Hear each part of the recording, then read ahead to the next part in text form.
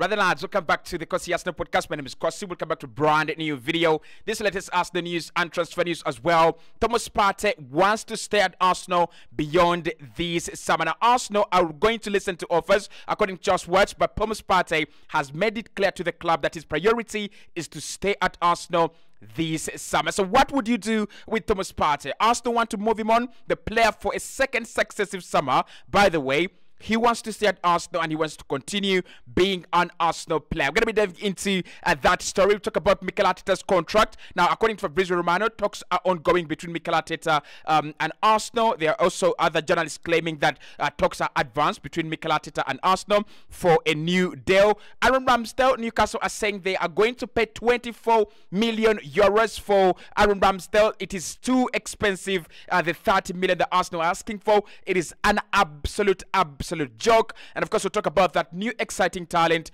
in France called Desire Doué. Now, you've heard of him obviously across a few social media platforms and a few media outlets as well. Desire Doué, one of the very exciting wingers in France, but I tell you, we'll get to it.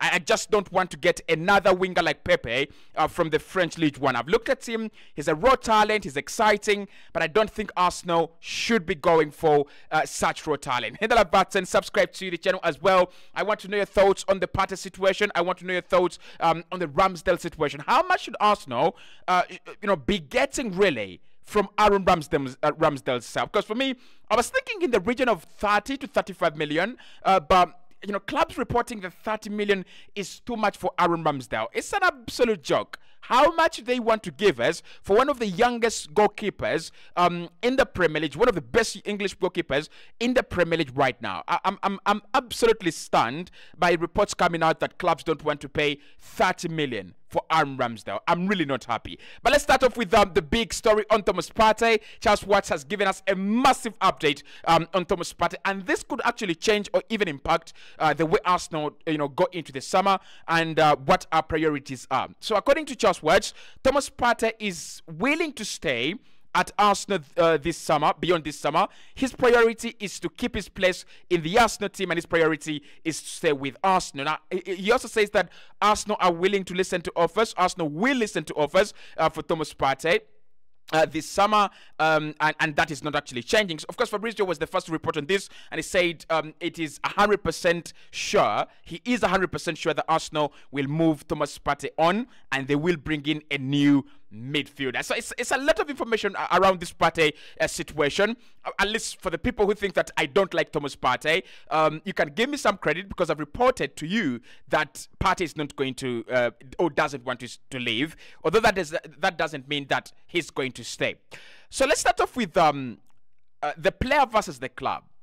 I think there's a lot of respect between Partey and Arsenal. I think Mikel loves him. I think Partey loves Mikel Arteta, and the Arsenal fan base as well. We love Thomas Partey very much. I personally love Partey very much. Contrary to reports on this channel, by the way, to popular beliefs on this channel, that I hate Thomas Partey. I don't hate Thomas Partey. Come on. I think there's a lot of respect between the two parties, that if Partey doesn't want to leave, Arsenal are definitely not going to force him out. I think his quality and his loyalty as a player, I don't see Arsenal forcing him. I don't see Arsenal agreeing a deal behind Thomas Partey's back. I don't think Arsenal would do what Barcelona were trying to do with Frankie de Jong, try to push him out, try to harass him into signing for another club that he actually doesn't want. So if Partey wants to stay and his priority is to stay at Arsenal, I very much see this as a likely option where Partey stays. I see this summer as one of those transfer periods, again, just like what happened last summer. Mikel talked to Partey, and Partey said, I want to stay. And Arsenal went out there in the market and signed two midfielders, and Partey stayed. And if he had kept his fitness this season, he would have been such an integral part of the Arsenal team. So next season, I see Partey, staying at Arsenal as well. I don't see a world where Arsenal, push out this guy. I don't see, just look at him there in training. Just look at how composed he is. Just look at how he feels at home. He's, happy. I don't see Partey leaving if he doesn't want to leave. I think this is one of those transfers where the player has to be on the same page as the club. Now, just what points out something very important. Partey, unlike other senior players and unlike other players regarded untouchable at the club, has not received any offers or has not had any conversations with Arsenal in the last 12 months to extend his deal. And that is where many sources are actually digging from, and they're saying, because we have not had contract extension talks, because we have not seen him engage with the club in any way, shape or form, most probably he's going to be leaving. Most probably Arsenal are looking to move him on. What would I do in such a situation? Personally, this is what I would say. If he wants to stay, Arsenal have so many other areas where we've got to improve. The wings have got to be improved on for me this summer. The forward line the wings are part of the forward line, but a new striker is a necessity. And if Mikel Arteta really feels he wants to get a left back and a new goalkeeper who is going to replace Aaron Ramsdale, those are 4 signings that Arsenal could actually do. I think that the midfield we have right now is not going to exponentially improve whether you sign Jesus or you sign Prophet Muhammad. I don't think it massively improves. Like, let's think about Rice and Odegaard. That is the core of this Arsenal midfield. So whoever comes in as a defensive midfielder, whoever comes in as a box-to-box, is literally going to add to whatever we have. I don't think he's going to massively change this Arsenal midfield from what we know to something else or something we actually do not know. So think about this. I'm imagining if Arsenal bring in a player like maybe N'Golo Kante, one of the best defensive midfielders we have seen in our generation, right? N'Golo Kante or Joshua Kimmich, such caliber, or Frankie De Jong, right? In that midfield, there will be an improvement. But when you think about Partey versus Kimmich, Partey versus N'Golo Kante, on their best days, there is not a lot to separate them, right? So I'm not saying Partey should stay. We've talked about why Partey has to go, and I don't want to go back into that because it would be a regurgitation and it would make the content a little bit boring. We know the reasons why he's got to go. We know why Arsenal think it's better to move him on. But if he doesn't want to go, do you actually force him out? No, you actually do not, right? So Thomas Partey could stay.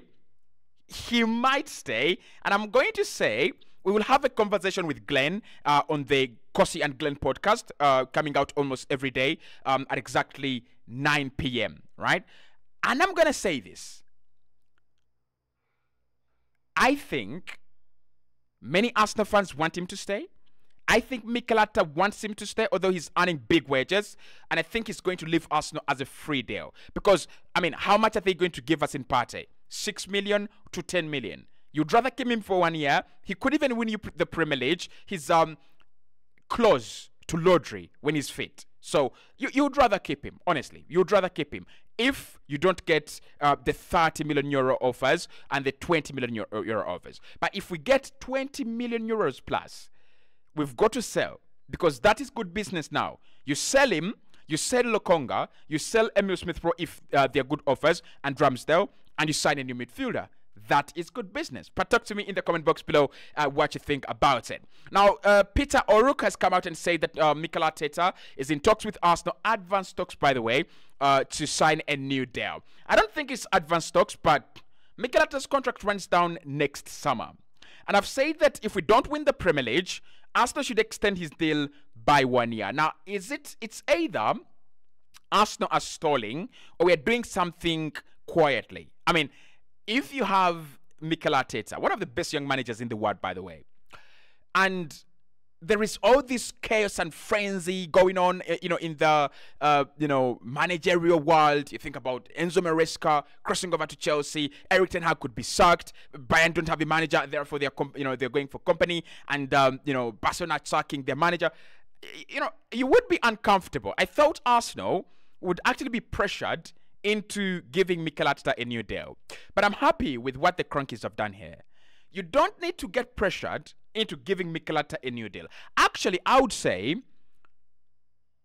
Mikel Arteta needs to be given an ultimatum to win. He needs to be given an ultimatum. And that ultimatum should be next season. So what Arsenal should look at is, if he gets to halfway, December, right?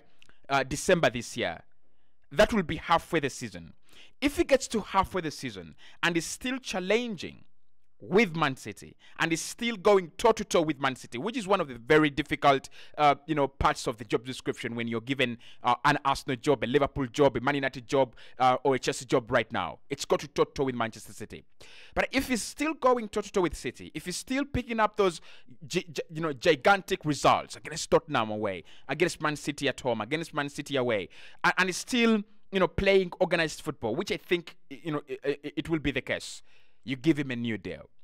But if Arsenal have a drop-off, because we have gone toe-to-toe with Man City for 2 years, it is possible we see a likely drop-off. We get a drop-off where maybe the players are not motivated enough, maybe the team is no longer as cohesive, maybe we are not scoring set pieces, maybe we are found out in the way we set up, right? If there is a drop-off and Arsenal are finishing third, 20 points behind Man City or 15 points behind Man City, then you go on to get a serial winner for this project. Otherwise, we might see this project going to waste. But I think he stays. Again, Arteta, I don't think he's going to be one of the people we look at in terms of departures anytime soon. He arrived in the summer of 2020, so he's been at Arsenal for 4 full seasons right now, right? 2 seasons where he's competed for the title. 1 season where he competed for the top 4 and failed with Tottenham, and 1 season where he finished 8th. That is actually not bad. And 1 FA Cup trophy. That is actually not bad. So if he can start winning, right? And this season and last season should have been seasons where Mikel Arteta, could have won something. Last season he could have won the Europa League, right? Focus on the Europa League. Get all these Sporting Lisbons out of that competition and win the Europa League. This season, you can't win the Champions League, obviously. It's still very, very hectic and we don't have the experience. Go and win the FA Cup. That is what we should have done. That is what he should have done. He should be more of a winning manager. But I think Mikel Arteta stays. There's no question about that. And I would really want him to stay as well. Now, Ramsdale is one player I want us to talk about. Clubs are saying, especially Newcastle, that 30 million for Aaron Ramsdale is too much. Are they whining me, or is this a joke? Because I literally don't entertain jokes, because I'm one of the worst people at cracking jokes. I don't even love jokes. I don't watch jokes. I don't listen to them. How is anyone telling me that Aaron Ramsdale is not worth 30 million? How? Why? A homegrown 25-year-old goalkeeper, the best goalkeeper in the league last season but one. He's playing in an Arsenal side that is the most improved side across Europe, maybe apart from Bayer Leverkusen. How is Ramsdale not worth 30 million? Like, what is the reason Ramsdale's value has dropped? I mean, at times I could be a little bit myopic, at times I could be a little bit deluded. This is the time, and these are the times where I'm deluded. I was speaking to Glenn yesterday on his channel, and this is what I said. I think Ramsdale starts for 15 Premier League teams out of the 20 Premier League teams that played in the Premier League last season. He starts for 15 on them, and I'm going to prove this to you, right? So, okay, he doesn't start for Arsenal because Mikel Arteta has given us a reason that maybe the player is no longer good enough to start for a title challenger like Arsenal. He doesn't start for Man City over Ederson. He doesn't start for Liverpool, right, over Alisson. Okay, maybe he doesn't start for Aston Villa. Those are 4 clubs, right? He doesn't start for Aston Villa over Emi Martinez, because I really rate Emi Martinez. Now, apart from the top 4, Tottenham, Vicario, Ramsdale starts. Chelsea, Petrovic and Sanchez, Ramsdale starts. Newcastle, Dubravka, Ramsdale starts. Man United, Onana. There's a debate there, right? There's a debate there. But I would say, with some of the inconsistent performances that we've seen from Ramsdale this season, from Onana this season, I would give Ramsdale a much big chance over Onana. But it would be a 50-50. West Ham, Areola and Fabianski, I would go with Ramsdale. Crystal Palace, Dean Henderson, I would go with Ramsdale. Now, Brighton, they have 2 very good ball-playing goalkeepers in Van Bruggen and Jason Steele. But my problem is short-stopping. So I think Ramsdale, in terms of shot stopping, starts over any of those two. Bournemouth, Neto, he starts. Fulham, Banleno, Ramsdale starts. Wolverhampton Wanderers, Jose Sa has dropped off massively, so Ramsdale starts. Pickford, Everton, I think there Pickford starts. Brentford, who's the goalkeeper at Brentford? Oh my God, he's skipping my mind. What's his name? Is he called? I've just forgotten his name. I've really forgotten his name. But I don't treat him as a good goalkeeper, by the way. I really don't. And I think Brentford have considered so many goals, or maybe not so many, but some goals that I think the goalkeeper should be, keeping out, right? Nottingham Forest, they don't even have a dedicated choice, number one choice, right? They're still in between goalkeepers. They have Matana at times. I think Ramsdale starts there. Luton. Now, Luton, I did vote for Kaminski as my goalkeeper of the season. So I would say Kaminski starts. Burnley, who is there? Trafford and Norwich. I like Norwich. I've got to say, I like Norwich. So Norwich starts. And then, at Sheffield, obviously starts. So when you look at all these clubs, you want to tell me that a goalkeeper who starts in almost all of the, Premier League is not worth a mere 30 million. Like, when it comes to Arsenal selling, the guy's not worth 30 million. But when it comes to Arsenal signing him from Sheffield, from relegation, he is worth 30 million. Get a life. Arsenal interested in signing French international Desire Doué at Rennes. Very raw talent, but one of those electric players. Is more like a Jeremy Doku. We'll get time and we'll talk about him. Hit the like button, subscribe to the channel, and I'll see you right in the next one.